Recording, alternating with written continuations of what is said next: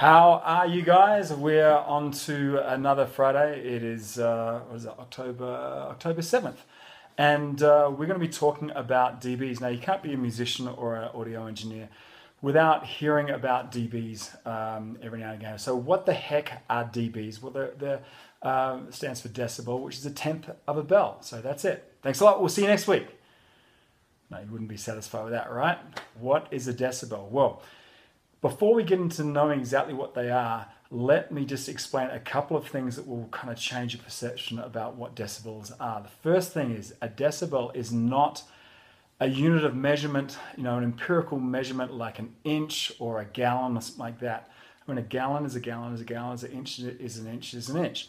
But dBs are not an absolute measurement. They always are an expression of a ratio of the amount of change between a reference level and the other thing, whatever that is, if it's a watt or a volt or a sound pressure level.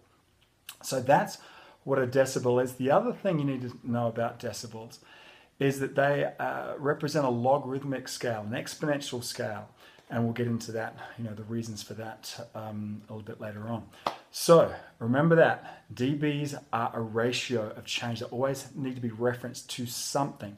Kind of a dopey example is that if you saw a laundry detergent ad and they said, now 30% brighter, and you say, well, 30% brighter than what? 30% brighter than mud? That doesn't sound really good. So if you hear someone pontificating about, well, I really like my my snare to be 7 dB, and so, well, that means nothing. 7 dB compared to what? It really is a nonsensical statement. It's always got to be related to something. Just a little fun fact or tidbit about decibels. What is it? Where do we get this decibel thing? Well, it's a tenth of a bell, and bell was a measurement of signal loss used by the Bell telephone company, named after Alexander Graham Bell, and they would measure signal loss over really long runs of telephone wire, and they came up with a bell. We adopted that in audio parlance, but what we found was the bell was too coarse a measurement. It was kind of like, measuring the carpet in your home in miles. You don't use that measurement for the length of carpet, right? You use something more appropriate. And so in that situation, that a tenth of a bell is a better way for us to work with it. It ends up being a decibel is about the minimum amount of difference that our ears can perceive. And remember, all of this comes down to what happens here in our ear, and we tend to hear in a logarithmic scale as well. So let's have a look at the various ways that we can use dBs. We can use dBs to measure loudness. That's the actual energy of what's vibrating our ears, right? We can also measure dB in analog in either lowercase u, lowercase v, uppercase v, depending on whether we're dealing with professional or semi-professional equipment. Again, probably not too much. We'll get into that. And the other one is dBFS, stands for digital dBs from full scale. And remember I said before how everything was measured against something. So if you get nothing more about dBs, it's just very useful to measure loudness and also the reference points between gain stages and things like that. So let's look over here in loudness. So this is dBSPL, standing for sound pressure level. And we go down here at basically the reference point in dB sound pressure level is always down here. 0 dB is expressed as the threshold of perception, or the threshold of hearing. So if a needle drops, that's a little picture down there of a needle. I don't know whether I can see that. Okay, yeah, that's probably better. So that's our needle there. If we can just, it's a tiny needle drop we can hear there, and 120 dB is a jet plane, going right next to us. That's the threshold of pain.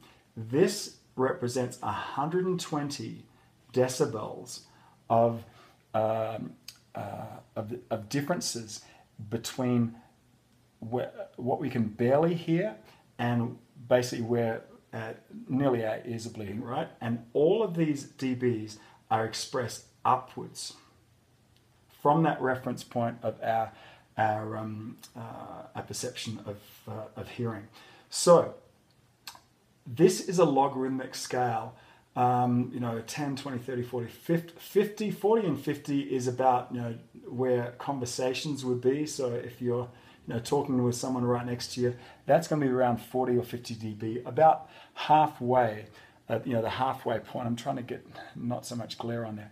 So that's about the halfway point between threshold of hearing and also pain here.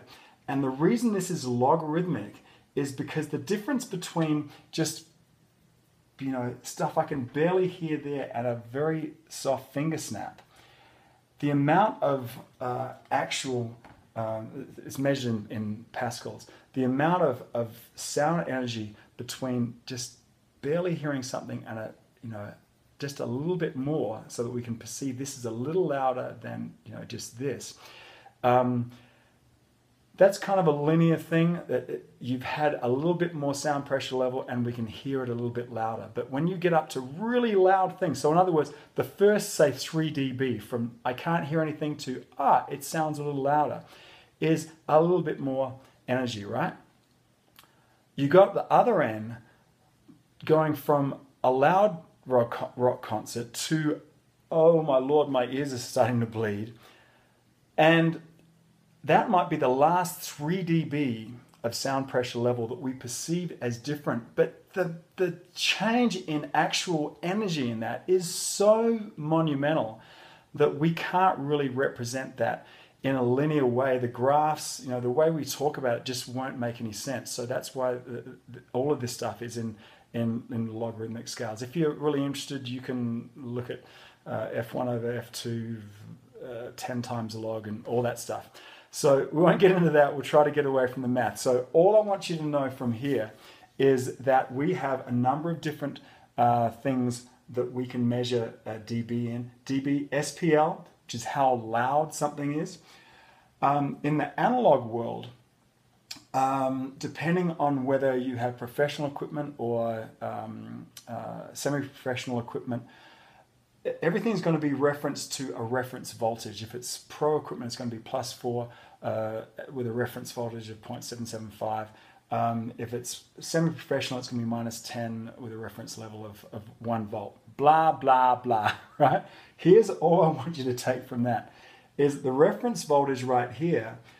You'll notice in analog equipment that there'll be a 0 dB mark on some of the meters there, and it can go down from that, and it can go up from that, right? You can bump up. Basically, this reference voltage is where that piece of equipment is happiest. It's where it's kind of wants to see it's optimized for, basically. And you can boost that up, and you can bring that down, and you can boost it up a number of dBs, which again is a reference to this reference voltage, or you can bring it down. Again, SPL is a measurement up from our threshold of hearing. In analog gear, it's a measurement up, slightly up, and a lot down from a reference voltage. And then there's a dBFS, which means full scale. Whenever you represent a digital signal, it's basically, we might get into this in the coming weeks at how digital audio actually works, but it's representing this analog signal, which is normally just a voltage, that's a voltage swing. It's representing that in digital language, bits and bytes. And if you have a 16-bit word, if you have a 16 or a 24-bit system, if each word is maxed out, they're all at ones all the way across, then you will have a full scale. And that's where 0 dB is on our digital, in our digital realm right here. Full scale is everything turned up. You can't go above that. It'll sound like junk. Well, actually, you can't even go above that. So this is always expressed downwards, back from your 0 dB is at full scale right here. So how does this all work in terms of your mixer and your faders and things like that? The great thing about using dBs is that it's very easy to add them up. So let's imagine if you had your input trim, your fader, and maybe a master. There's a bunch of different gain stages. We call them gain stages. Now, if each of those amplify that signal, X amount, you'd have to have all this convoluted math. But if you work them out in dB, in terms of gain, if the first one boosted 3 dB, the second one boosted 6 dB, then you would have 9 dB. It's a very easy way to express gain stages because wow, that was loud.